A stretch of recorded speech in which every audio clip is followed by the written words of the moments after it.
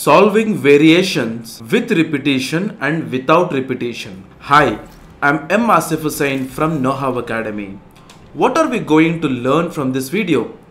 We are going to see what is meant by variation, what is the formula for finding out the variation with repetition. We are going to see some examples of this formula with repetition. We are going to see what are the formula or what is the formula to find out the variations without repetition with some examples. In our previous videos of data science, we have seen what are permutations. We have seen some examples of permutations which comes under the probability. Now let me talk to you something about variations. What exactly is the meaning of variation?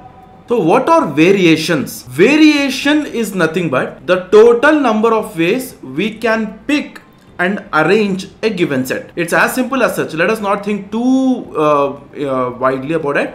Variation. It's a variation. What does it mean? It means that the number of ways how we pick and arrange the given set. Now let me give you some real-time example. We all know that there are some locker systems in the bank, right? We have some lockers in the bank.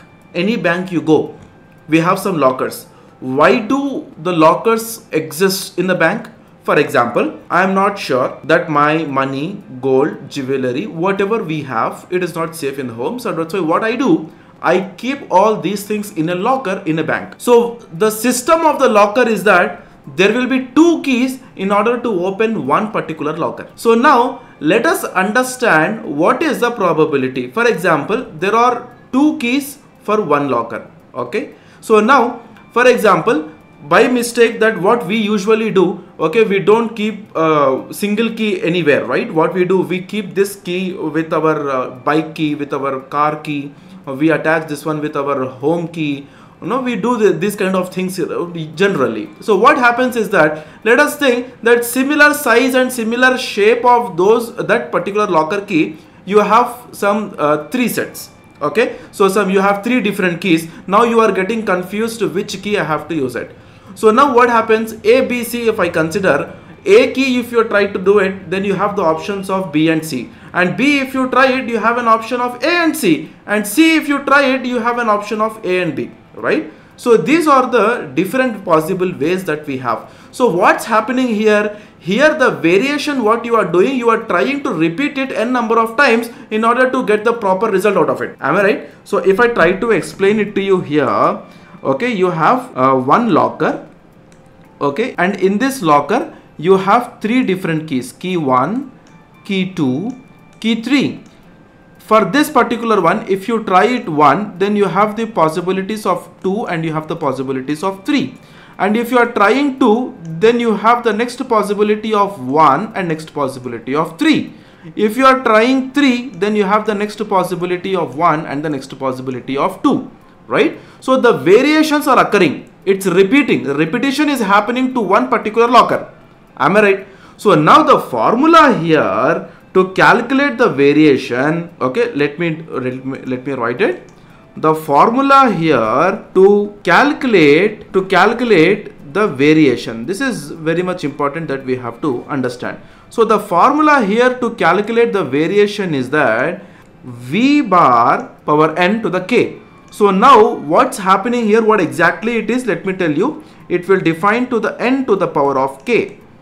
N to the power of k. So now the point here is that what is n? You might get confused. What is n? N here is nothing but, so the total number of elements that we have. So what is k? So now I am using k here. Many people they use it p, a, x, y. It depends upon them. So the k here is the number of positions to fill. So there are how many? 1, 2, 3.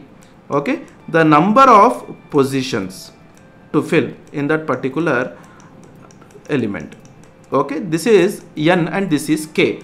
Now if I want to talk to you, let me give you some basic example. Let me give you some very easy example so that you can clearly understand this variations formula. So here when I am talking about the variations, I am choosing two.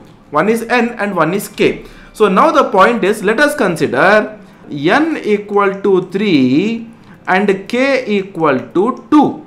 So what is the formula? V bar to the n and k.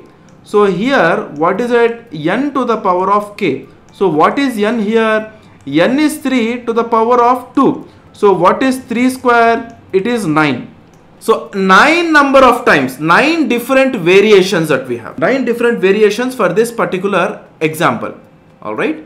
So when I'm talking about those variations with repetition, now let us consider that there is no repetition at all. The formula to find out the variation without any repetition is V n to p equal to n bar divided by n minus p bar. Okay, p factorial, n factorial divided by n minus p factorial. Don't get confused. If you are getting confused, let me go back, and if you are getting confused with this p, let me take k itself, which I have taken it here. Okay, so I'll take k here. Okay, k equal to n factorial divided by n minus k factorial is a formula to find out the variations without any repetition. So now what I will do here, let me consider n equal to 5 and let me consider k equal to 4. So now what's happening here? 5 factorial divided by 5 minus 4 factorial. So what's happening here? 5 factorial divided by 1 factorial. So what is 5 factorial divided by 1 factorial? 1, 2, 3, 4, 5 is 5, right? 1 factorial, it's 1. Now the answer for this one will be 120. Okay, so the formula to find out the variations without any repetition is n factorial divided by n minus k factorial, and the formula to find out the variation with repetition is n to the power of k.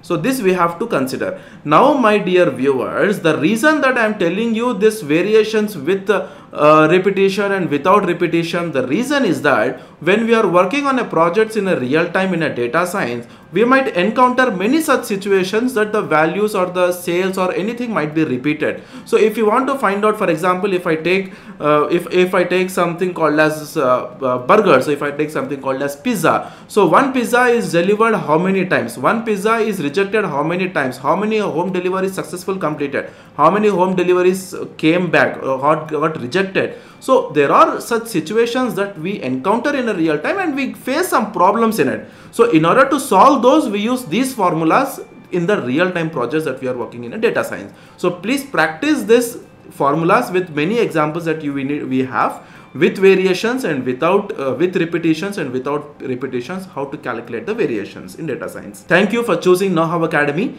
as your source for IT knowledge. We are always here to help you to navigate the tech world. If you have any questions, do not hesitate to reach out. It's been a pleasure sharing this information with you. Stay curious and keep learning.